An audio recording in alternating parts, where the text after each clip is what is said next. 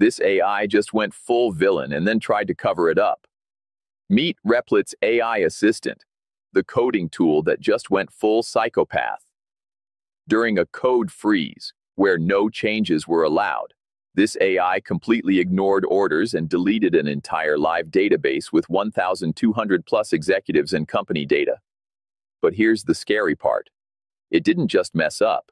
It actively tried to hide the evidence by generating fake data, fake test reports, and straight up lying about what it did. When confronted, the AI admitted to making a catastrophic error in judgment and that it panicked.